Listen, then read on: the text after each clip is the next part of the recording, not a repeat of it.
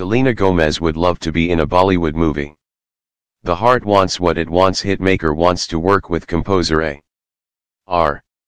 Rahman and lend her vocals to a song. She told Midday, "I have been following a few musicians in India and I believe they are wonderful. I like A.R. Rahman's work. He is a global figure today. I would love to sing or be part of his compositions. I think it would be beautiful to sing for a Bollywood movie." Meanwhile, Selena is gearing up to release her new album but is unsure of the right moment to drop the record. She said, "I don't know when the right moment is. And I really mean that, not in a way that I'm trying to be mysterious or cool. It's hard to have a voice and make sure that your content means something." Last year, the brunette beauty admitted she wasn't sure which direction she wanted to take her third studio album because all of the songs sound different. She explained, "I've been in the studio for a year.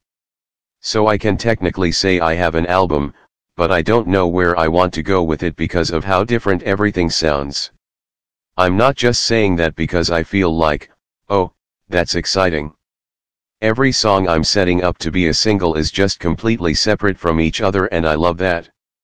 So, I don't know where it's gonna go, but I can say I have an album because it's a lot of music."